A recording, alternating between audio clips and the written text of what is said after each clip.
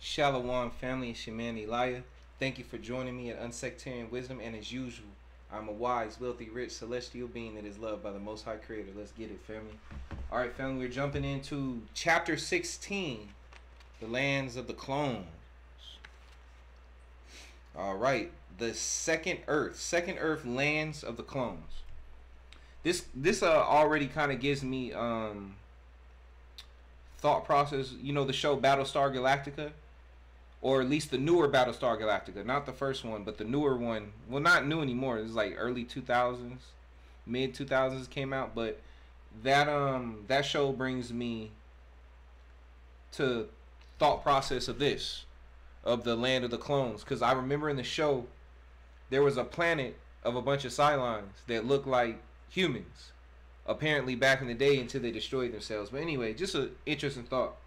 Once again, the similarity between a lot of what we've been reading on my channel so far and like sci-fi movies and adventure movies and things of that nature. Anyway, so chapter 16, the lands of the clones.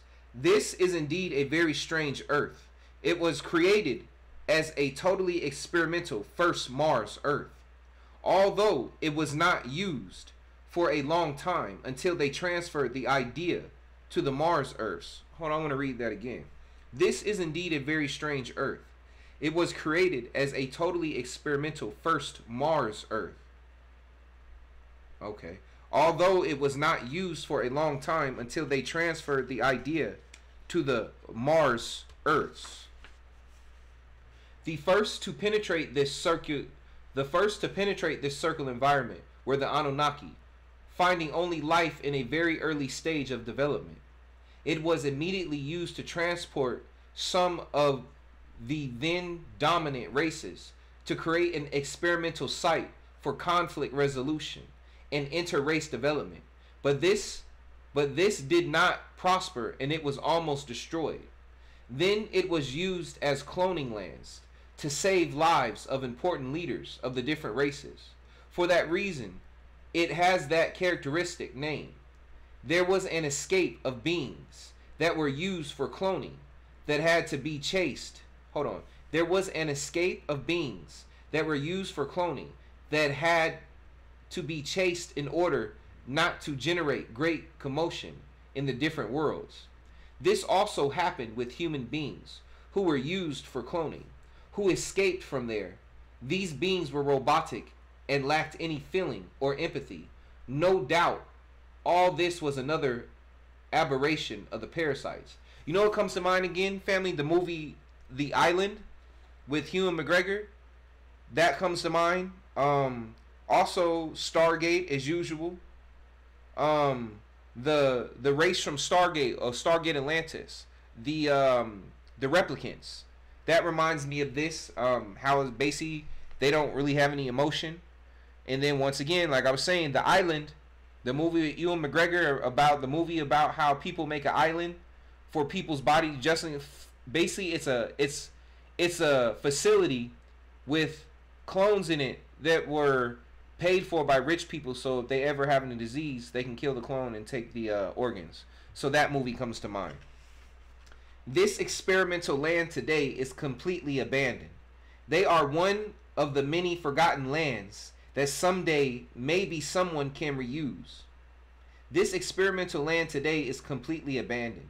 They are one of the many forgotten lands that someday maybe someone can reuse.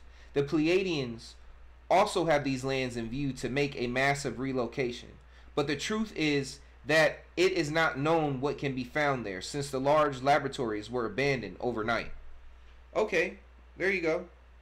So apparently, once again, family, we got lands out there that we can still use, you know, full of life and vegetation.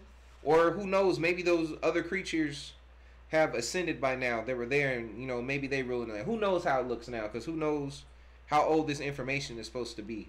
What else? But that's pretty interesting, though, to know that there's a whole land of resources, once again, out there that's just ripe for the taking, ready for somebody to come use. Huh.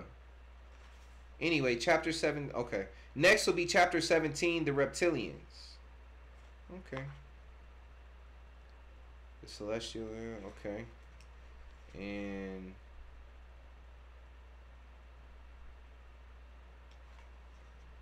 Okay, we're almost okay, family. Well, we've always come up to the end. I know the books I bought don't have information on all the lands, but I guess they speak about the most important. So the next chapters, I mean, we got, yeah. So I guess, yeah, I think that's the last chapter, family, as far as specifically on lands. And then now we'll be getting more into in-depth stories, I guess. Okay. All right, family. Well, with that said, I'm your man Elijah, and as usual, thank you for joining me in Sectarian Wisdom. And I am a wise, wealthy, rich, celestial being that is loved by the Most High Creator. We got it, family. I'll catch you later, all right? Be blessed, everybody.